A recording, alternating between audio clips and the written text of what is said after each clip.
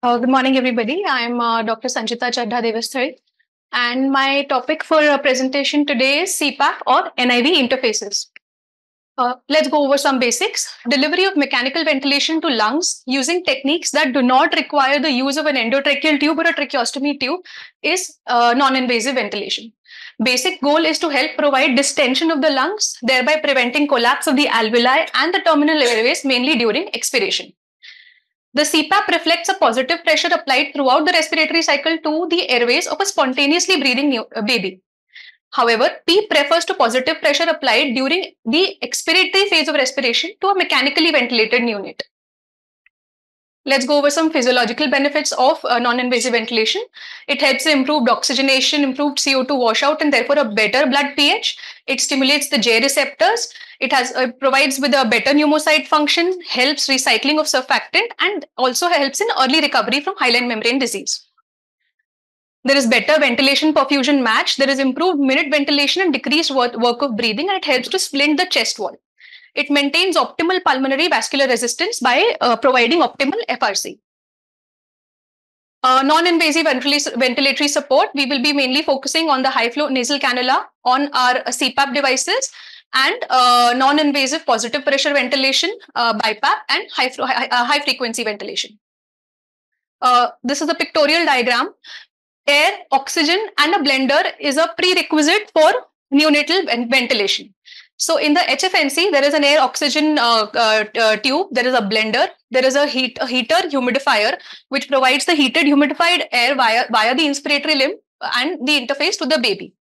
In bubble CPAP, the pressure generated in the respiratory circuit is via the immersion of the expiratory limb in the water and to a desired level of the water. And via the interface, the pressure and oxygen are provided to the baby. In the BiPAP, in the conventional bubble CPAP, that is via using a ventilator, the valve mechanism is used. In the BiPAP machine, the inspiratory, expiratory limb both are attached to the BiPAP machine, and we provide the two different pressure, higher pressure during inspiration and the lower one during expiration. Let us now individually review the cannulas. HFNC works by providing inhaled gases at flows higher than the inspiratory demand flow. This leads to washout of the upper airway, reduces the physiological dead space, and decreases the nasopharyngeal airway resistance. It also provides variable positive and expiratory pressure and works by decreasing the work of breathing. But as delivering HFNC requires a loosely fitting prongs, as sir pointed out yesterday, we cannot have a snugly fit prongs for providing HFNC to the patient. So the pressure delivery is not very reliable. The HFNC cannula is small, it is breathable, it is crush resistance tubing, it is tapered, anatomically contoured, it has soft and it is having a self-adhesive wiggly pads attached to it. And as mentioned earlier, it should cover less than 50% of the nares. So Fisher and Paykel OptiFlow Junior is the neonatal interface we use, and it has different various color-coded sizes available. Maximum flow we can provide is by 8 liters per minute. The premature neonatal sizes are red and yellow as shown in the picture. The nasal CPAP is a method of delivering nasopharyngeal pressure to a spontaneously breathing neonate where the pressure is maintained throughout the respiratory cycle, both in inspiration and expiration.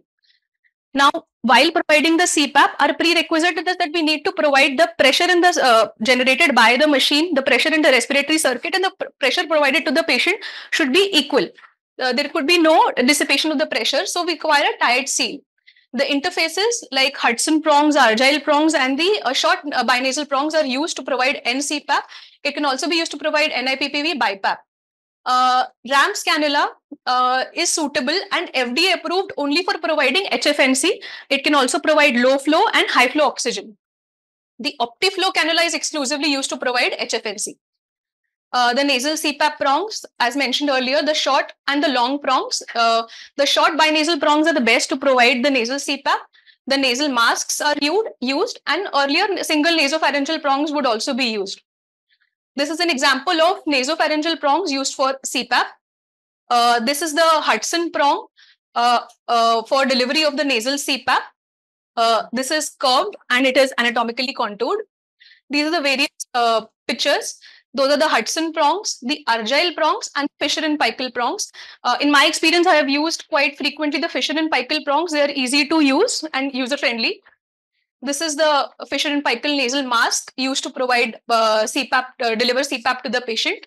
This is the simple nasal cannula in place of a premature infant. Advantages and disadvantages of common CPAP patient interfaces. We will be focusing on the nasal prong and the nasal masks. So as mentioned earlier, Argyll, Hudson, and the IFD prongs, that is short binasal prongs.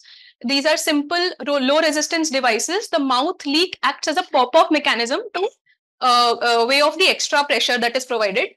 The disadvantage is it is relatively difficult to fix. There's a risk of trauma to the nasal septum, especially by the nasal prongs and the turbinates. There is leak through mouth means and end expiration pressure is variable.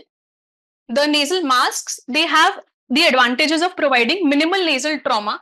So what I have practiced in my unit was that we would shift between the FNP nasal prongs and the short nasal prongs and the nasal cannula to so that extra pressure is not provided to the nasal septum and there is no septal damage. So the OptiFlow nasal cannula and the RAMS cannula can be used to provide HFNC, and short binasal prongs and the nasal mask can be used to provide the CPAP. Here is a small video demonstration on how we can effectively select the size of the FNP that I have used. So I've just put this for the baby.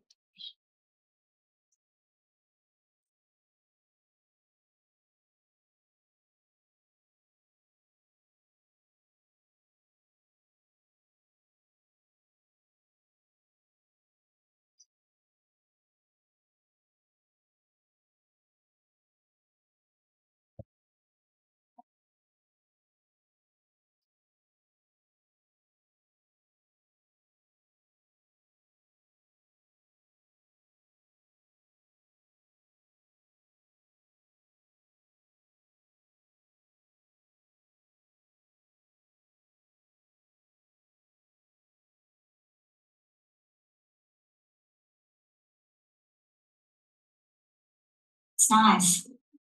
In this case, you need the light blue bonnet. Place the bonnet over the head of the baby. Make sure that the bonnet covers the ears and the nape of the neck. If no intravenous access to the head is required, gently close the bonnet with the attached ribbons so that it fits to the head. You can use either a mask or prongs. In case you are using prongs, there are graphics on the side of the measurement tape to help you find the right size. Just hold the tape under the baby's nose to measure the size and width of the nostrils. In this case, we have decided to use a mask. Mount the mask or prongs on the NCPAP generator. Please note that the angle at which the mask is mounted on the generator can be adjusted if necessary. Now, take the fixation pillow and put it between the two Velcro strips on top of the bonnet. Place the generator tubes into the opening of the fixation pillow. Close the Velcro strap tightly over the tubes.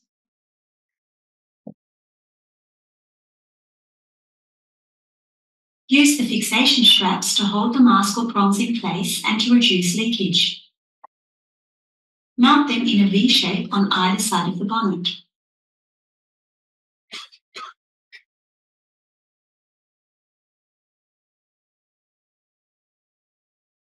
Now, check the correct placement of the mask or the prongs.